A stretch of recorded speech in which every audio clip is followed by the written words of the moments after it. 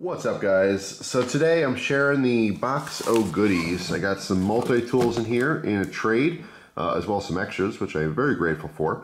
And I'm very excited about this. There's actually going to be a video on most of this stuff, so I'm not going to go into detail. I'll do separate videos, but I did want to show this. So first we have a Leatherman. All right, this one is the Juice B2, which is really cool. If you like knives and you like Leathermans, this is the one for you. That's all it has in it, is knives. We're going to talk about that in a separate video though, so I don't want to spoil it. Then we have another Leatherman. This one is the Fuse.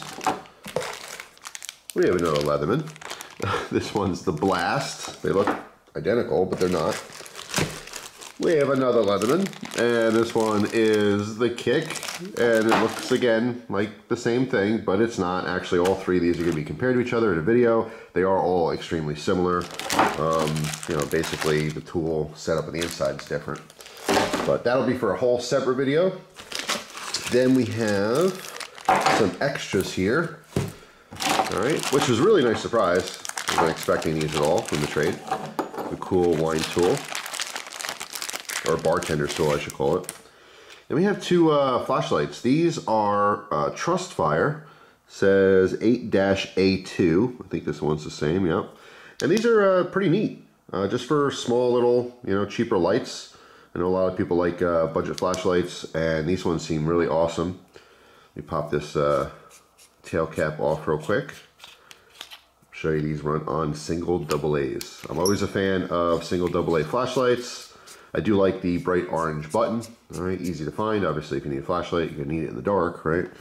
So just pretty cool. Awesome budget light. Has a really decent beam. I really like it. These are just awesome to pick up and just throw them everywhere. Every drawer, every bag, every place, every room. No excuse not to have a bunch of flashlights everywhere. But that was a really cool surprise. Those will definitely get used.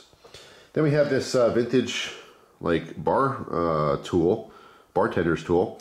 So basically the end here is a bottle opener. But this pivots out, all right? And we also have, you know, your regular cork for your wine bottles and stuff. And this has a little bit of movement in it as well, so I can grab the edge of the bottle. Very cool.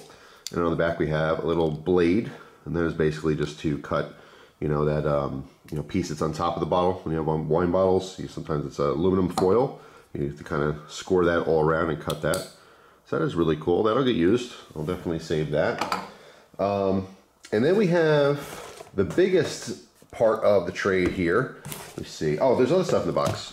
So hang on a second. I forgot. So first off, these are batteries that go with that tool. And this is the most exciting part of it just because it's very rare.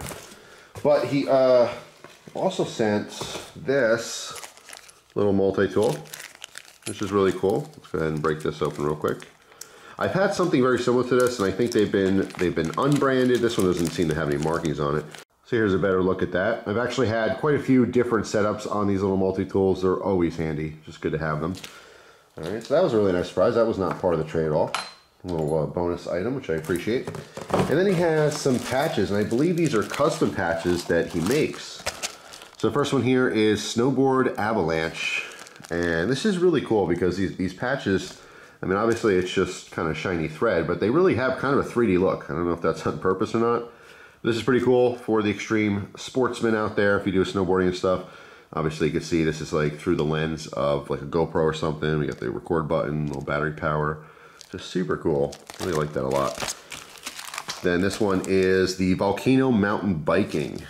All right, so same deal. Again, it's kind of hard to give you that idea, but the sheen from the threading, it really does kind of make it pop out. So same deal, only for bikers. And then we have Flying Squirrel Armageddon. And I forget what this is called, this sport, where you literally have this suit with wings like a flying squirrel. I've seen people just jump off the side of a mountain and just kind of glide down, which is absolutely insane. I have to say, if I found out I was terminally ill, knock on wood, I hope that never happens, but I would try something like that. But knowing that I may have some years left in me, I don't have any interest whatsoever in this. But that is certainly an extreme sport. If you've never seen it, it's definitely worth watching some videos on people doing this. It is absolutely insane. Totally insane. I've never been like a huge thrill seeker. In fact, people who know me know that I hate roller coasters. I don't like I don't like theme park rides. Well, I shouldn't say that. I actually really love theme park rides, like actual theme parks. But when you go to like the county fair and you go to a traveling circus and stuff, F that. I am not into it. I'll tell you a real quick story. When I was younger, we went to one of those traveling circus, type deals. And they had the boat, the boat that just swings back and forth. And my dad and my sister went on it, and it broke. The guy who was running the machine wasn't even there. Loaded everyone onto it. The thing took off, and the guy took off. All right, he went to go get himself a funnel cake. And this is exactly like the stereotype you'd have for a traveling circus worker, I suppose.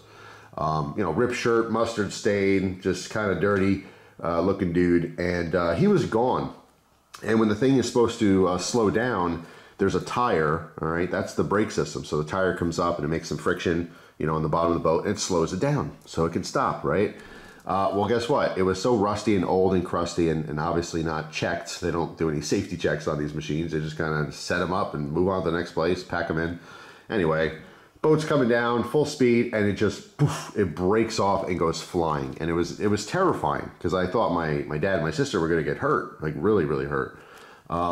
Luckily, no one got hurt, but the thing broke off, and it's just swinging back and forth and back and forth, and the guy is nowhere to be found. All of a sudden, just comes back, literally face covered in powdered sugar, shirt covered in powdered sugar, just had himself some Zeppelis or some funnel cake or something. Came like running back that he sees that it's still going, and literally is like yelling at the people at the boat, like, all right, just stay calm, it's gonna slow down eventually. Great, awesome. So like literally 15 minutes of back and forth till it was finally just stopped. And my dad, I mean, my sister was young. My sister was probably, I don't know, 5 or something, so she's cracking up. She loves it. I don't think she had any idea that her life was in danger, that something else could have broke. But my dad was obviously not happy at all. And I remember just immediately leaving after that, after he had some choice words for some people who worked there. But yeah, that was my experience. This has nothing to do with this this story, obviously, but I just thought I'd share that with you. So these are really cool. I really do appreciate that. And finally, we have the tool of the day for me anyway. This is what makes it extra exciting. We got a little stuff. But this is a tool that I've been looking for a while, and this is the Victorinox Auto Tool. That's right. This was dedicated for car repair, or at least for mechanics or anyone who's into car stuff. So there's a couple interesting tools, but that is for a separate video. So sorry to tease you there, but I do want to make a video on this. I'm going to make a video on this separately, and of course I'm going to make a video comparing all 3 of these multi-tools. All right, so stay tuned for those videos. I have kind of been on a multi-tool kick lately. I kind of go back and forth. I gravitate towards one specific part of gear for a while, then I'm like, all right, now I'm into this for a while, now I'm into that. I kind of bounce back and forth. I've always loved multi-tools. It's just lately, in the last maybe month or two, I've been really like kind of extra focused on getting a couple models that I've always wanted, and learning about new models I didn't even know existed. In fact, besides these, I have 2 other multi-tools that I picked up that I'm very, very excited about. A little bit more rare, but we'll talk about that in the future.